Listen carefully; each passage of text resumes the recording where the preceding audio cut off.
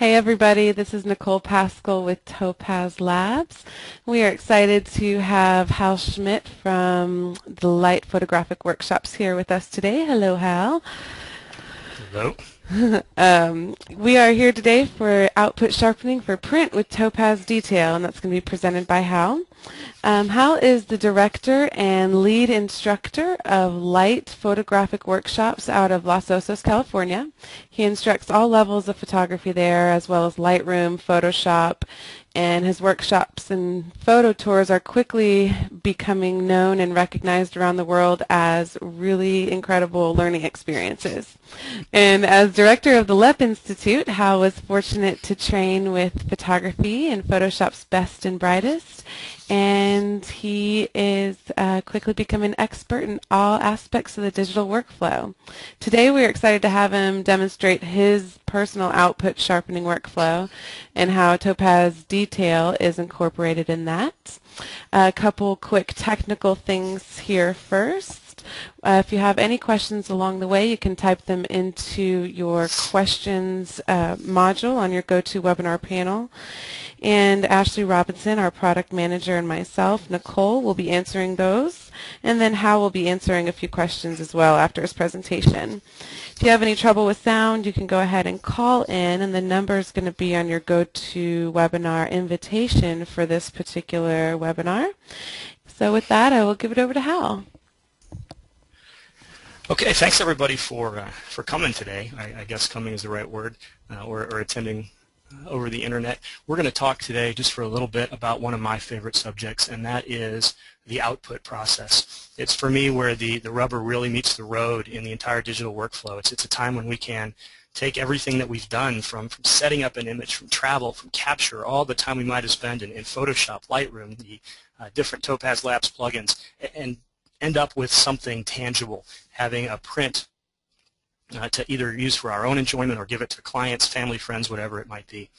Now that process can be one of the most frustrating and confusing parts of the entire workflow for a lot of reasons. And one of those things that people tend to get a little bit wrapped up about is this concept of output sharpening. And why do we have to do it? How much should I do it? Is there a magic setting that works for me? There are so many different options in terms of different programs, different features within the same program. What do I choose to make this all happen? So I'm going to give you a quick take on how I do the output sharpening, as well as some overall, I guess, motherhood, if you will, on different types of sharpening and a generic output workflow. Because although sharpening is fairly important, and it is the key of our point of our discussion today, it's just one little cog in the wheel of finally getting a print out. Sharpening itself is one of the most contentious things out there, and the way, if you sit back and listen to conversations about sharpening, you'll see and hear a lot of different opinions, and folks get very worked up about it. Now, for me, sharpening is kind of cool because, one, I try not to get too worked up about it, but also it's nothing new. And so what you might not expect to see here in a webinar on Topaz Detail is a cave painting. And I start almost every discussion on output sharpening with a cave painting to describe that this is not a new process. What we're going to use Topaz Detail to do in a very spectacular manner and to help us out is nothing different than what the folks did way back when in these caves in France when they were painting the horses that were out there on the plains. Now, if you notice on this horse, there should be a couple things that maybe click into your head immediately. Why would I put this up in a sharpening discussion? Now, anytime I want to direct your eyes to someplace in particular, I'm going to move my cursor to an area of the screen, and if it's a little bit challenging to see, I'll try and hit my control key, which gives you some circles, and depending upon your internet connection speed, you may or may not see these, but I'll leave that cursor in a specific spot and try not to move it around too quickly. So I have this cursor sitting there out in there in the belly of the horse, and directly underneath what you might see is a fine black line. What this cave artist was doing thousands or hundreds of years ago, I'm not exactly sure, was they were sharpening. They were using a form of output sharpening. Now the bottom color of that horse, it probably is relatively tan and a very light brown. Well, it turns out the media on which this artist was working, the cave wall, was about the same. So the problem that the artist had was, where does the subject end and the media begin? Okay? There's going to be a little bit of a loss there. So their solution was to take a fine black line and in effect sharpen. Now, did this cave painter sharpen their image? Not at all. But instead what they did was they used an optical illusion. Me, who I'm looking at this image, I see the sharp outline of a horse, even though the resolution they had with the rock at the cave wall, as well as whatever type of paint they were using, resolution wasn't that good, but I see these fine outlines. So this process of sharpening is going to be the exact same thing that was used by early artists all the way up through the classical masters and artists today, whether they use the digital media or any type of older, whether it be, I don't know, watercolor, oil, pastel, whatever it is, sharpening is shared by all of these different things. So sharpening itself, we're going to broadly classify sharpening into 3 different types. And our focus today is output sharpening. But just to put it into context, there is other sharpening that you're going to need to be aware of if you want to end up with that final product. Now, the first type of sharpening we have is called input sharpening. And input sharpening, as you might expect, occurs at the beginning of your digital workflow, and that is designed to overcome some of the limitations that we have in our sensor design, primarily that low pass or the anti-aliasing filter that we find on some SLRs that intentionally blurs our incoming light signal just a little bit. Now, this is to regain some of that sharpness. Typically, input sharpening is going to be done in your image optimization software of choice. For me, you're looking at the Lightroom interface here. I'll also do it inside of Adobe Camera Raw as a part of Photoshop.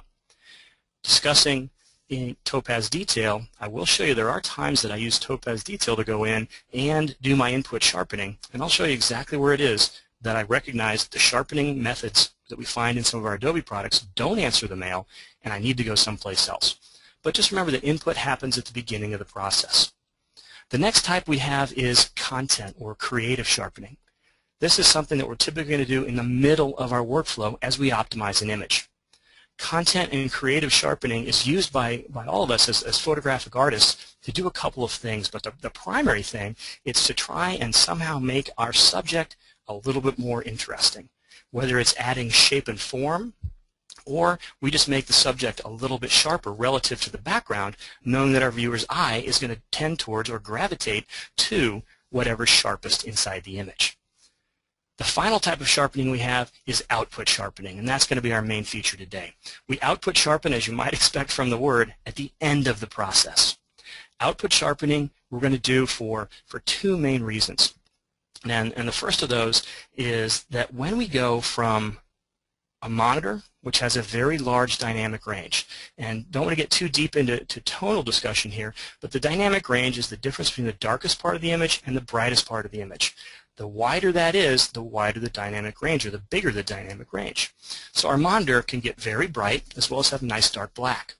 A lot of our photographic media doesn't have an equivalent dynamic range.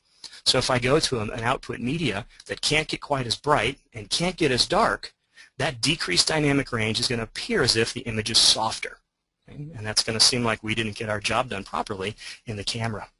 The second reason that we're going to use output sharpening is to overcome a little problem called dot gain. And dot gain, that we have that with inkjet printers. As the small ink droplets hit different media, they're going to spread out just a little bit. And that spreading of the ink onto the media is going to give us the appearance of a softer image. So when we couple these 2 things together, dot gain and a decreased dynamic range, if we do everything right, but don't take those into account, our print is going to look softer than the image should be. So these are our overall 3 types of sharpening: input, content, and output. Now, when we look at these specific types of sharpening, input and content sharpening, those are going to apply to what's called a master file. And a master file is size independent. Okay? That is, whether it's living in Lightroom, in Photoshop, however you do it, this is that file that's going to contain all of your adjustments, all of the tone, all of the color, all of the everything. Input and content belong in your master file. Now, when we transition over to output sharpening, that is very dependent on a couple of things. First and foremost is the size of the image, and finally, secondly, the media type that you're going to print to. So output sharpening is something that does not belong in a master file. Instead, you would typically create from your master file an output file, and onto that we would apply the specific levels of sharpening that correspond to the image size in terms of the final print and the media type that we're using. And I'll talk a little bit more about how we might modify our output sharpening settings based on different sizing and media types here in just a little bit. Sharpening itself fits into the overall output workflow. And just so you've seen it here and where it fits in, the overall workflow for output is going to look like this. I have a master file that is finished. It contains not only my input, but also my creative or content sharpening. It has all of my tonal adjustments, all of my color adjustments. It has everything. When I decide that it's time to go to print, I need to take a couple steps to get it right. The first thing I'm going to do is select a specific aspect ratio. How many units high by how many units wide, and this is typically going to correspond to whatever media size that I'm using. The second step, once I've determined aspect ratio, is I need to resize the image. I need to take the image that had been size independent, and now I'm going to consider what are the physical dimensions going to be when I put this print or put this image to paper. This is that place that we would get in and talk about how many inches high by how many inches wide and what kind of resolution, how many pixels per inch might be required. After we have appropriately sized the image, then it's time to sharpen. We'd go in and sharpen for that size as well as the media type, moving on to the fourth workflow step, which is a proof. The soft proofing that we typically do prior to print, and for those that aren't familiar with Light out here in California, we are a big print house and teach a lot of printing. We are fortunately resourced to print a lot, and we do a lot of testing. One of the things we believe strongly in is that soft proof concept, where I go in and I take a look at the image and how it's going to render, or as close as possible, how it's going to render on my selected media type. One of the biggest things that I'm going to do during this step is choose a rendering intent, typically either a relative colorimetric or perceptual. One of those two is going to be the clear victor. I'll choose the correct one and move on into the print phase of my output workflow. Okay? So if I follow these steps on an output file, things are going to go pretty well. Right? So that's enough of the PowerPoint-esque kind of slides. And instead, I want to look just a little bit now at the actual process of sharpening itself, which is why you all are here. And for that, I'm going to use this image of an eagle that I shot up in Alaska. And I'm going to consider this here a master file. My master file has appropriate aspect ratio. It does not have an aspect ratio assigned just yet that might match up, but it's size independent. It's got the tone, it's got the color, it's got everything done to it, but what it doesn't have is it hasn't been introduced to that output workflow. So we're just going to pretend today and say that, all right, the aspect ratio that came out of the camera, what I have right here, that's good to go. Sizing, I've taken care of that as well. And we're going to put it right into the next option, which is to sharpen. So with that, I want to slide over to Photoshop. And you might be wondering, you know, you're inside of Lightroom, Hal. It does some great work. If I use Topaz Fusion, I could just launch right into detail from there, and I could sharpen that way. And the Lightroom print interface is actually pretty good and pretty slick. Wouldn't that be a better workflow option? For us here at Light, we recommend to not print from Lightroom and instead do it from Photoshop. The reason for that is I do have full control over everything I do in detail, as you'll see here later, as well as having that soft proofing option that we talked about earlier. So as capable as Lightroom is, especially when combined with Fusion to do some detail work, we still typically go in to Photoshop proper when we're considering that final fine art print. So inside of Photoshop here, I want to examine this image at first and see what is output sharpening all about. What am I looking to accomplish? Well, when I look at the eagle and on this kind of pastel cloud and sky background, what do I need to be concerned about when I want to output sharpen? Well, I'd like it to still be sharp. Now I know based on my dynamic range decrease to a media, as well as dot gain, that everything's going to get a little bit soft. But I can't have that. I need this eagle's eye to be as sharp in the print as it is here inside of my basic image. So the output sharpening process is going to allow me to slightly make it a little too sharp for what I see here on screen, but it's going to translate very, very well once I get over to my output media. When we output sharpen, in general, we want to try and output sharpen only fine edges and texture detail. When you look at output sharpening, that's what it's all about. Very, very small details, the fine edges, the little bits of texture here and there that are going to be very noticeable if they're soft in that final print. There are a lot of places, though, in the image that aren't that critical for sharpening. If you take a look around this eagle here, there are going to be some parts of the bird based on my depth of field that are out of focus. Maybe say that the back end here of some of the tail feathers or maybe one of the talons. I'll also notice that the clouds in the background are slightly out of focus based on the depth of field that I had. So there are some places where maybe I don't necessarily want to sharpen. And I'll talk about our 5 rules for where you don't want to sharpen in just a little bit. So going into this process, I know that I need to enhance the fine details in this image to overcome some of those limitations when I print. In order to do this, I'm going to take my background layer and I'm going to copy it. Now I'm going to do that to make this entire process non-destructive, as well as to give me the option for using a mask or some additional blend modes if I need to and want to take this sharpening to the next level. So we always believe in that non-destructive type of workflow, which means copy the background. Now you can do that a bunch of different ways. You know that Adobe gives you plenty of different options. So the one that I like to do is I just grab my background and drag it down to the Create New Layer icon, and that gives me a background copy. If you're more a keyboard shortcut kind of person, remember it's the Control-J on Windows, Command-J on the Mac is going to jump that background layer and give you a copy. Now another good option or another good workflow is that I like to rename my layers as I go along. That way they make complete sense to me. And I'm just going to call this one Topaz Sharpen. I'm just taking a quick look at a question that's coming in right now.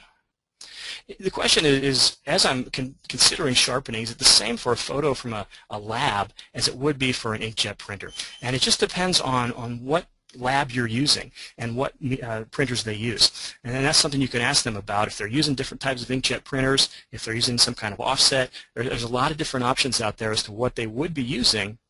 And you can ask them what is going to be the specific dot gain associated with their printer and their media. And they're not going to give you a certain specific number for it, but they'll give you an indication of how much you may or may not need to sharpen. Now some labs out there will do a little bit of the sharpening for you. I'm not a big fan of that. I want to include that all myself. So if I'm preparing an image to go to a lab, I'm going to include all of the sharpening in that final image, send it to the lab, and then they can just print as is without any consideration for those for that portion of the output workflow. So once I have a second layer of Topaz Sharpen, I'm going to bring up my Topaz.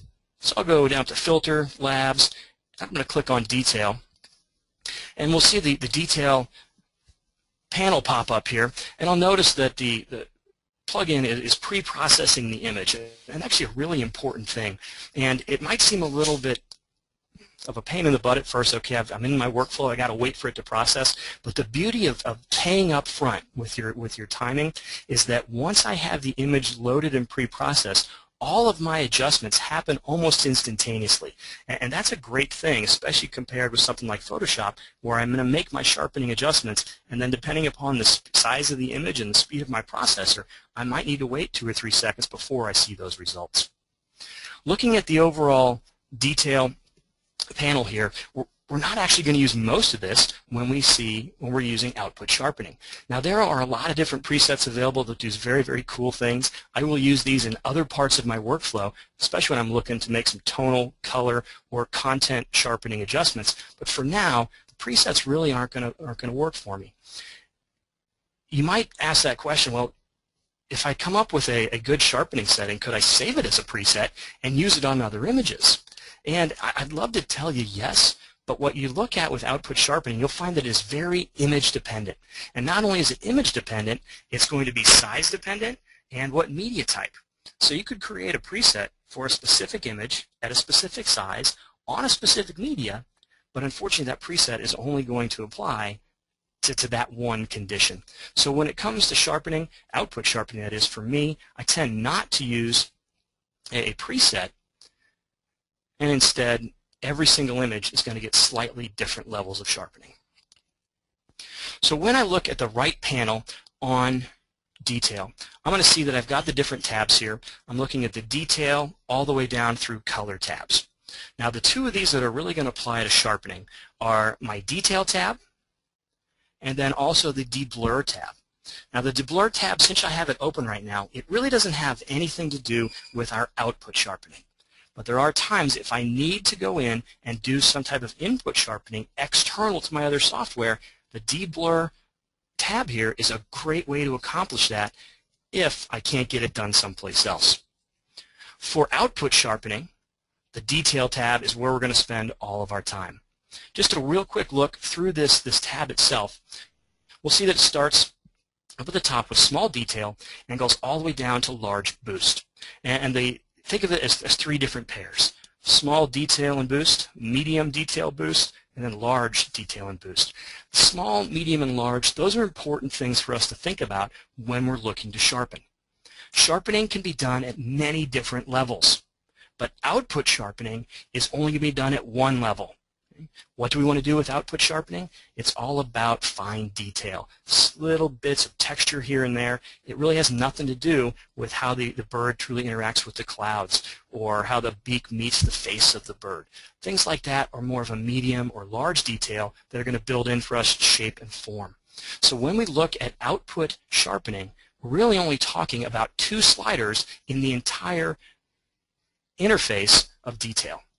Now before you go in and start doing any type of output sharpening here, you want to make sure that you've hit Reset All. That Reset All is going to make sure that everything is zeroed, because we don't want to be introducing any other strange issues as we do our sharpening. So once I hit Reset All, I know that everything is going to be zeroed out, and I can now turn my attention to the Detail tab itself and the Small Detail, Small Boost. To work this, I'm going to zoom into the image, and for today, I'm going to take it into the one-to-one view, where we have 1 pixel in the image is going to equal 1 pixel on my display. Now, typically, for my workflow, I don't use this. I'm going to find myself somewhere between 50 and 75% magnification as I'm judging my output sharpening here, because I find that equates fairly well to my final print resolution, and it just turns out, I think, a little bit nicer. Over webinar, it gets really hard to see, so I'm going to leave it at 100% here and start looking at what happens as I move my sliders. What we're concerned about in output sharpening is where there are fine details and little bits of texture here and there. Since I'm looking at fine stuff, I'm limiting only to small detail and boost. So what's really the difference between these two? Well, small detail, these are small details that are easily visible to the eye. So if I look into this image right here along the eye of the bird, I can see that, okay, where the pupil meets the iris, that is a fine line there, really easy to see. It's not soft, it's not subtle, it's staring at me right there. There's a lot of other places like that in the image. I'll see some of the feather details like that. I'll notice, the top of the beak here. I'm seeing this breathing hole right there, little nostril. That is all a small detail that is easily visible. Small boost, that is going to boost details that aren't quite as visible. If we look into an image, there's a lot of contrast and fine details that aren't very apparent. These cases typically happen when there's not much tonal variation between those details. In general, small boost during this output workflow is going to stay at 0. I'll explain the reason for that in just a moment. The small detail slider, though, that's the one we're going to concentrate on. If I move the slider to the left, that is going to minimize detail. Okay? That is not what we want here. If I soften up the image and print it, it's going to look even softer. So that tells me that everything is going to begin at a minimum right at 0. And the slider can be a little bit challenging sometimes to get to 0. So remember, if you just double-click onto the name of the slider, it'll reset it right to 0, and you can have it at the starting position. So knowing that we're not going to go left, the only other option is going right with that slider. So as I move the small detail slider to the right, and I'm going to throw it all the way to the outside, and that highlights for me that this is a non-destructive process. This is completely a time to play around. I can move this slider any place I like to see what it does. In fact, I'm going to use an expression from one of my favorite instructors, Jack Davis, and he says, I give you full permission to move those sliders any place you like. So if you're playing around with detail, I give you complete permission to throw it out there and see what happens, even if it might be too much. So as I move that small detail slider, I'm moving it all the way out to 1. I have boosted these small details as much as I possibly can. The best way to assess what you have done inside of the program is to look at a before and after. And fortunately, Detail gives us a really easy way to do that. I can just move my cursor into the image where I see the small hand show up and then click the mouse. As I click the mouse, that's going to take me from before to after. And that's what we want to key into as we're deciding what level of sharpening is appropriate for a specific image. So before and after. That is always the best way to figure out anything we've done to an image, whether it's sharpening, tone, color, you name it. It's kind of like those, if you've ever seen that little game where they show you 2 pictures and say, okay, in the second picture I've changed 5 things, see if you can find it. Those can be a little bit challenging to do.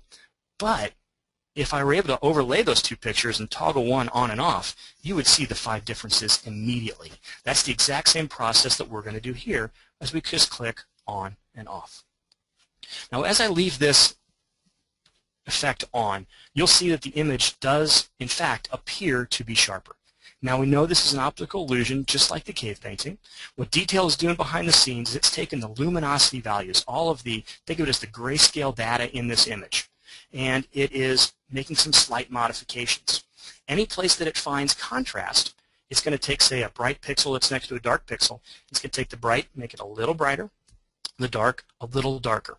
Now that's kind of a simplification of what it does, but as it boosts that contrast, the optical illusion to us, the user, is a sharper image. Now Detail is going to do that for us everywhere, and you can see, hopefully this is translating across the net, where you can see not only is my eagle appearing a little bit sharper, but also is the sky and just about any place else within this image.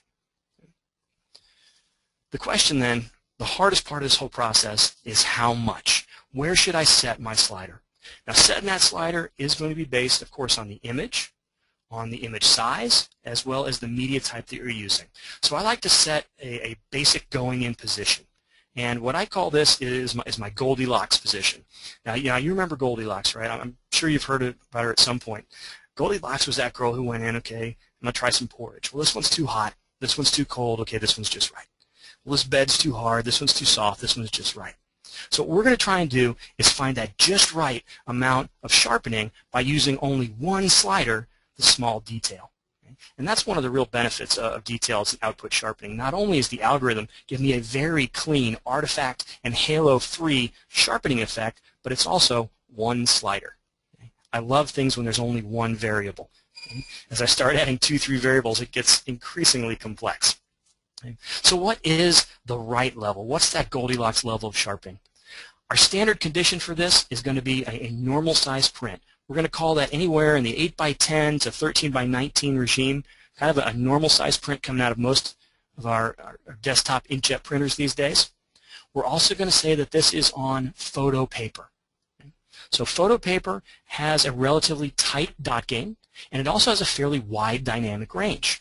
So if I look at that 8x10, 13x19 on photo paper, I'll see that there really isn't a huge amount of sharpening required to overcome the negative effects. So the basic level of sharpening that we want to find is going to apply in this what I'd call best case scenario. We'll see that as I transition to different media types or different sizes, then I'm going to actually have to start kicking up the levels of sharpening, and I'll give you some basic recommendations for that in just a moment.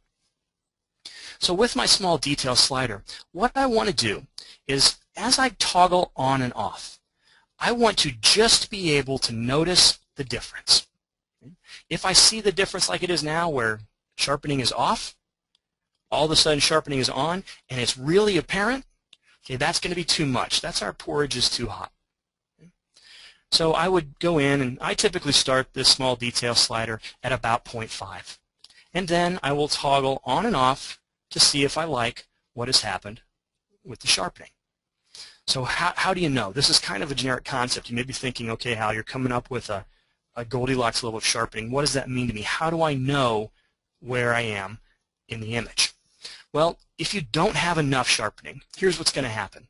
When you toggle on and off, so original to preview, when you do that, if you feel this happening, it's not enough. The first thing you might feel yourself doing is moving closer to your display. So if you feel yourself moving closer to the display, trying to see, is something happening? Probably not enough. The second thing you're going to notice yourself doing as you're moving closer to the display is if you squint your eyes, or if you readjust your glasses and click that on and off. If you get closer, squint, or readjust your glasses to see, is there a difference? That is not enough, okay? That's our porridge is too cold. Now let's define the opposite condition. As I'm going back and forth in detail, what if it's too much sharpening? How do I know that it's too much? Well, the first thing that's going to happen is this. As I toggle from the original to preview, I'm going to see that sharpening or this effect just kind of pop me in the face. If it pops you in the face and you kind of want to move backwards just a little bit, that's too much. The second thing that you're going to notice is that the image starts to look more graphic or more illustrated than photographic. Now, certainly we can use that as some type of creative element to our image, but if you're doing it for that, that's more in our content or creative sharpening. This is strictly to deal with some printer issues. So we don't want to see our image go from photographic to illustrative when we go from original to preview. And those are the two biggest clues that we have. One, I feel like I need to back off a little bit. The second is that everything looks illustrative. So our goal as the photographer then is to find that just right level where I'm not squinting and I'm not illustrative. So I typically set right there around 0.5 and I will toggle on and off and see, okay, is it just noticeable? For me on this image, 0.5 is a little bit too much. So I'm going to take this small detail and I'm going to move it over to about 0.4. So I just drop it down about 0.1 and then I toggle on and off again. As I toggle on and off again, I'm seeing that it is just noticeable. For me, that's going to be about that just right position.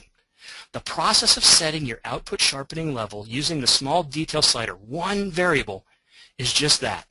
Start someplace in the middle, right about 0.5, and then turn it on and off. If it's just noticeable, don't do anything else. We can hit OK. If you're feeling yourself squint, go up a little bit. Go to about 0.6. If you feel yourself saying, wow, that's a little bit illustrative, take it down. Go to 0.4. Go to 0.3. There's no right answer here other than what you think is that right amount. When is it just visible to you as you toggle on and off? Sharpening is one of those things that if you have to make any error, you want to under-sharpen as opposed to over-sharpen. So if there's any doubt, there really is no doubt, back it off just a little bit. So for me, I'm going to leave that right about at 0.4, toggling on and off. I see a little bit of sharpening occur. Everything is good to go. Once I get to that position, I can hit OK. And my output sharpening is complete. It is one other layer, one slider. It doesn't get much easier than that to do output sharpening. Now, as you go through and do this more often, you're going to find that you get better and better at figuring out what is your specific just right level. Now, we know that that just right level, that applied to an image that had about 13 by 19 on photo paper. Well, what happens if I'm going bigger? What happens if I'm using a matte media, something fine art? Well, typically, as I get bigger, I can leave the sharpening about the same on the image, somewhat counterintuitive. But as I start getting a little bit smaller, that image is going to be more scrutinized by whoever is looking at it. You know, they're going to pull it right up to their face and check out that 4x6 or 5x7. I tend to take my sharpening up just a little bit. So in my detail, I go up about an extra 0.05. Now, if I'm going to a matte media type, maybe something like a velvet or a watercolor, I like to go up a full 0.1 to 0.15 from whatever my just right level is. So in most cases, when I'm going to a matte media, it's going to look a little bit over-sharpened. A very, very simple process.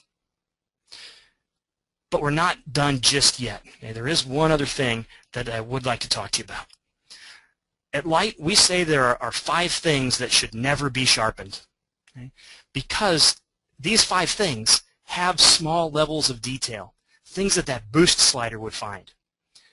Small level of detail that's present in things like the sky or in human skin. If I amplify that detail, what do I really get? Well, I end up with kind of a grainy, noisy sky. I could take maybe a woman's face, and let's take a look at how that might appear in detail. So here's a young model that we photograph out here at Light.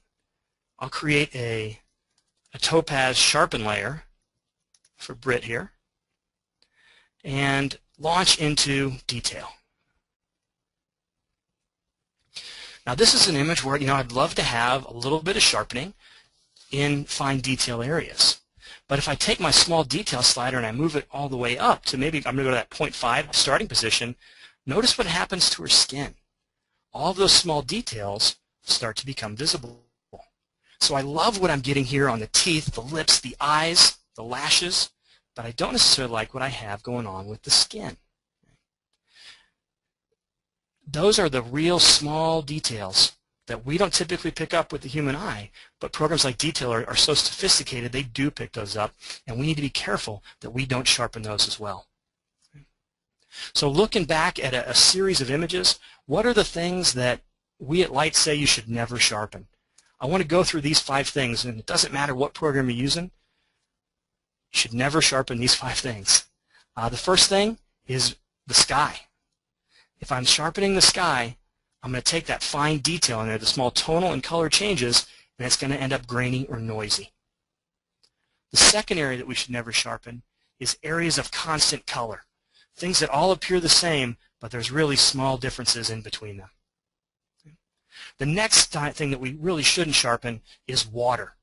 If we take a look at this image, water tends to show me such incredible detail and highlights that if I sharpen those, they're going to take over and compete with my main subject. The next thing that we tend not to sharpen is out of focus areas of the image. Places that are out of focus that have that beautiful bokeh. If I sharpen that, it's going to end up looking noisy or grainy.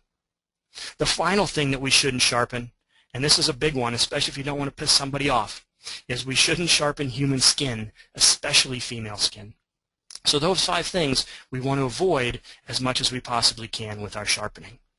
Once again, those were the sky, areas of constant color, the water, especially flowing water, out of focus areas of the image, and human skin, especially female skin.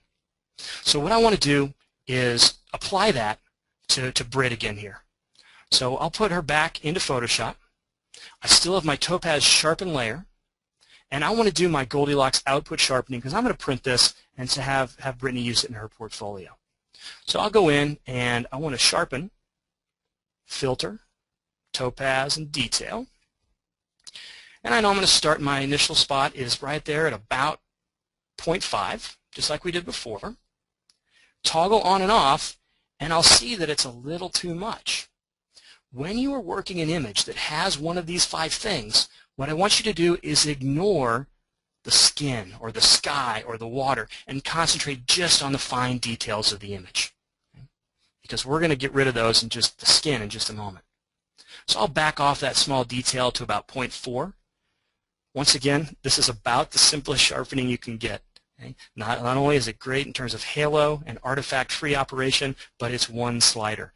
I can't tell you how much I love that. I'm a very simple man at heart, and one slider puts a big old smile on my face. So I get to about 0.41 here, and I'm liking the effect on the eyes. Okay? Output sharpening is complete. I hit OK. Detail, one slider, and I'm good to go. Now, to make this a little more focused, something you can do is inside of Photoshop, use a mask. If I add a layer mask, then I can easily go in with a brush and paint out the areas, maybe say the skin, if I didn't want to sharpen the hair. Any place I paint with black is not going to get that sharpening effect. So I can end up with the sharpening just in places that I want it. I'm doing a very quick, very fast mask here. But what it does is this targets our sharpening. We want to not only have effective simple sharpening, but we want it to be targeted only on those places that have fine detail and a little bit of texture. So when we couple our Topaz Detail Sharpen layer with a layer mask, that's when it really comes together for us. Now, just one final thing to show you here before we take a few questions. There is a way that you can do this, an automated way to make a mask for you that is very, very detailed. I'm going to talk through it real quick. You can find a video for this on YouTube at Light Workshop's channel, and I'll also make available to Nicole. We'll see if we can find a way to give this as a download so everybody can do this. You couple your Topaz Detail output sharpening with this layer mask, and it doesn't get any better, and it really doesn't get any easier than what we're about to show you right here. So I'm going to go through this relatively fast just to show you my output sharpening and where you're probably going to end up as you start to take more and more control over your sharpening. The first thing I'm going to do is find a channel that has really nice contrast, and I'm going to make a copy of it. Once I have this copy, I want to find the contrast. Now I'm going to do that with a Find Edges filter inside of Photoshop, and I end up with kind of an ugly looking image at this point. But seeing as it's all black and white, if I invert, it starts looking a little bit like a mask. So I can add a couple different effects to this, and here I'm just adding a little levels adjustment, and then I'll go in and paint out areas that I don't think are necessary. Okay. Now once again, I'm going through this relatively quick, but I'll kind of anchor on the final product and why it's a great thing for us. So I'll get rid of all these places I really don't want that much detail. I want to blur this just slightly, about a 1 pixel blur on this image.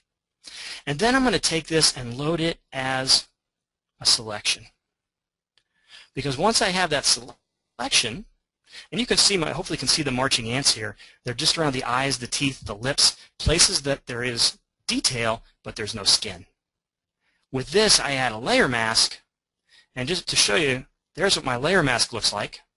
I take my Topaz Detail Sharpen layer with a very detailed mask, and as I toggle my visibility icon on and off, I get a little bit of sharpening only in places that I want it. This is targeted output sharpening, as easy as it gets. Using Topaz Detail to make this happen is simple. It's a single slider. It gives you effective, efficient halo and artifact-free sharpening that I can target with mask, and I'm ready to go to the printer. A great process. I'm a big fan of this, and for those that know me and have printed with me, you know that I love printing. I'm a big, big fan of sharpening, and one of those things that will ruin a print faster than anything else is making it over-sharpened. So we've got to know that right amount, have the right tool to give it to us, and make sure that it's targeted. So that's a real quick and dirty on an output sharpening workflow using the single slider of Topaz Detail to make it happen. We got any questions out there? Nicole, has anybody been... Yes, we do have a couple questions. We've answered quite a bit of them. Oh, no, that's great. That was a great presentation. Thank you. One question that a couple people have asked is, do you recommend using any sort of other sharpening method when doing this as well, or do you recommend just using one sharpening method at a time? You know, I recommend just one sharpening method at a time, because when I'm considering, in particular, output sharpening, there's really only one thing that I need to do, and that is to enhance fine edges and texture detail at a very local level. And I can get that all done here with one slider very, very easily. Now, there are a lot of other methods to do output sharpening. If we look at Photoshop alone, I could do high pass, I could do smart sharpen, I could do unsharp mask, I could probably keep going with a whole bunch of others. But there's really no reason to do those when I'm looking at output sharpening, when I have something this effective and this simple. So I typically, for output sharpening, one method. And when I look at something more like creative or content sharpening, then I might use some of those other methods depending upon my final effect that I'm looking for. But quite honestly, when you're looking at content or creative sharpening, that's when we start going into the medium detail, large detail groups of sliders here, because those are not necessarily about fine detail. They're more giving me shape and form to images, something we could talk about for another few hours, but those are places that I'd find myself in the content or creative process. Great, and with that, you answered quite a few questions. So thanks for that explanation. Actually, a lot of people are, wondering what are the pros and cons of, Topaz Detail versus all of these other sharpeners out there. And I think you hit the nail on the head that it's just a really simple process. It's very localized. So yeah, it's a simple process, and having that medium and large ability to control it, I don't touch those sliders. It gets simple. Yeah, absolutely. Let's see here. We have a couple other questions, and then I'll take the screen back from you. Is output sharpening done last, just before printing? A few people are asking that. Absolutely. Output sharpening is something that should be at the end of your workflow, especially when combined with that thought process of I have a master file and then an output file. And I'm going to have an output file for every different size print and media type that I use. Now, once I've created that output file, then the output sharpening occurs near the end of that workflow. The only thing that I do after the output sharpening is I go in and do that soft proofing concept, and I do it primarily to look and see which rendering intent I'm going to choose. But output sharpening, that belongs at the end. Okay, and to kind of go off of that question as well, are you making a flattened copy of your master file before going into the sharpening step? Helene would like to know. I typically do, and for my output file, the first step when I transition from a master to an output is my first step in Photoshop is File, Save As, and I'll save it as a specific output file. Once I know that I'm not going to damage the master file, it has all of my layers and all of my great stuff in it, then I will start from a flattened position when I do all of my sizing and sharpening. A question that typically follows that is, do I need to then flatten the image before I print? And what we found here through extensive testing at Light is that no, you don't.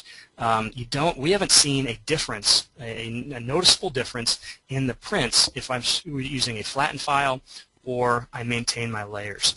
The print process is very iterative. It's not typically a first print is perfect. And that can oftentimes be the case with sharpening. So I like to maintain that sharpened layer available. So after the print comes out and I do a nice critical review, if I think I have a little too much sharpening, I can still go back, and with that layer right there, I can slide my layer opacity down and decrease the overall effects of the sharpening. Perfect. Well, thank you so much. I really appreciate it, Hal. This has been a learning experience for a lot of us, so thank you. Absolutely. Thank you so much for joining us, and if you want to stay updated on some upcoming webinars, it's at topazlabs.com/webinars. So thank you so much again, Hal. Really appreciate you taking time out today and showing us that. Absolutely. Had a great time. Great. Thanks, everybody. We'll see you soon.